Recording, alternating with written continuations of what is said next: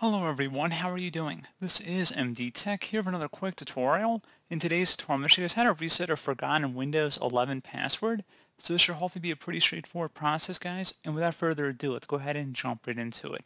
First thing I recommend doing, guys, would be to go ahead and locate a Windows 11 ISO file.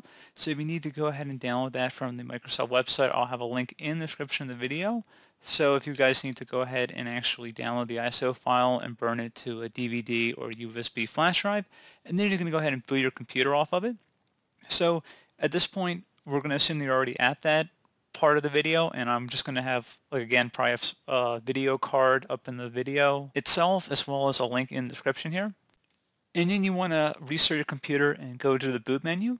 So depending on your computer manufacturer, it may be slightly different, but we're just going to go ahead and select the reset option, and then I'm going to tap the escape key in my case, but in your case it may be a slightly different function key. And then in the boot menu, I'm going to use my arrow keys to go down to the CD-ROM drive. If you use the USB flash drive, you'll select that option, and you're going to go ahead and hit enter, and then you're going to press any key to boot from the DVD.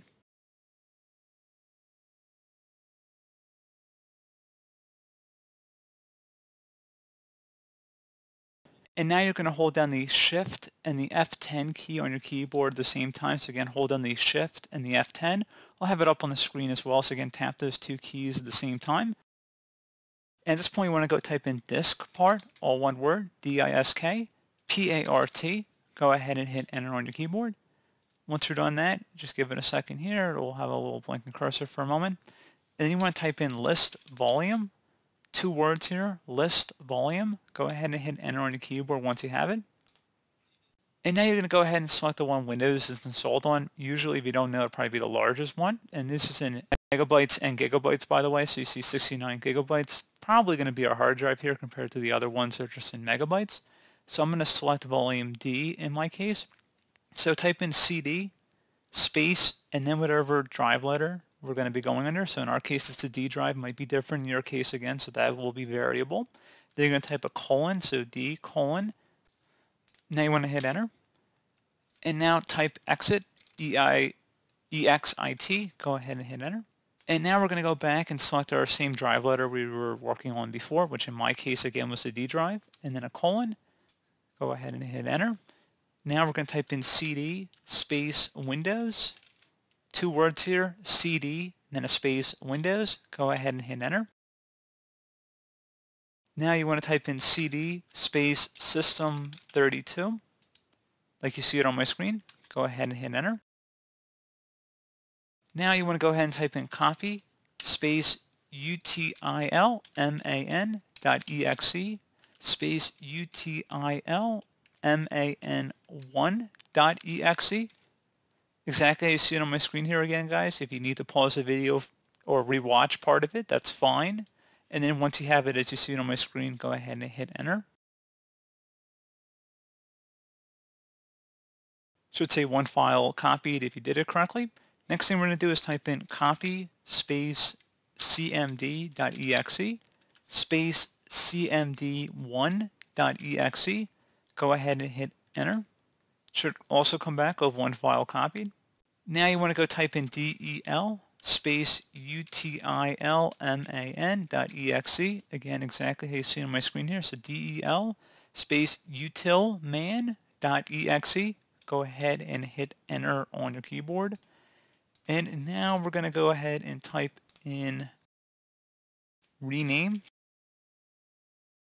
space cmd.exe space utilman.exe. Go ahead and hit enter. And then you want to just go ahead and type in exit. Go ahead and hit enter. And now at this point, close out of the Windows Setup Wizard here. Select yes to cancel the installation, and it should boot us back into Windows here.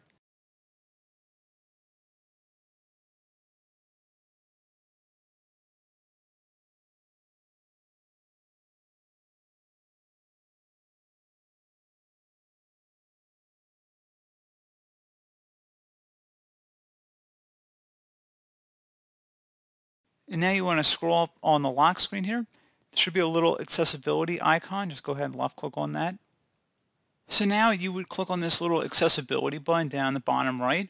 Unfortunately, for some reason I cannot explain, it is not working properly on my Windows 11 computer here. So this would normally be like the ease of access accessibility button, but it just has not worked right for me since I have installed the beta version of Windows 11 a couple months ago. It still doesn't work on my system, but I am going to go ahead and actually cut back to a Windows 10 password reset. All the steps are the same basically, and I'll just splice it in on this page and then we'll let the tutorial wrap up at that point. But again, this is pretty much, it's the exact same process. You'll type in exactly what I'm going to show on the screen. And I'm just going to go ahead and insert that to finish off the video here. Again, it's the same commands, just follow along with exactly what I show on the screen, and you guys should be good to go. And instead of it being a circle icon like the video is going to show on Windows 10, you're going to select this little person icon. That's a little accessibility icon down here. When you're on a screen that appears like this, you want to go down to the ease of access icon down here where it looks like a little clock. It should be the middle icon. You want to left click on it, and now this will open up a command line window. And now you want to type in control space user passwords 2, and then once you're done doing that, you want to hit enter.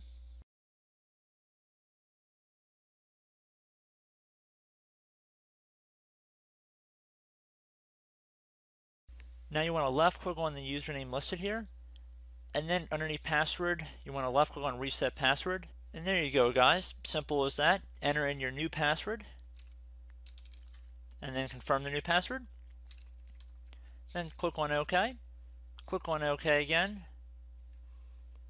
and then you can close out of this command line window, type in your new password, and there we go guys, the computer should log us into Windows. So I should note, if you are not using a local account and you're using a Microsoft account, instead of doing what we showed in this tutorial, a little bit of a modification, you want to type into the command line window when we're back in the troubleshooting view, you want to type in net user administrator active. So again, net user administrator active, and then this will create an administrator account that is visible to you, and I recommend signing into that account. And then you can go in and delete the other email account if you're unable to get in. So it's pretty easy to do that, and you would be able to probably change the password of the other account once you sign in with the administrative account. So that's for the Microsoft account method. But I do hope this brief video was able to help you guys out. And as always, thank you guys for watching, and I look forward to catching you all in the next tutorial. Goodbye.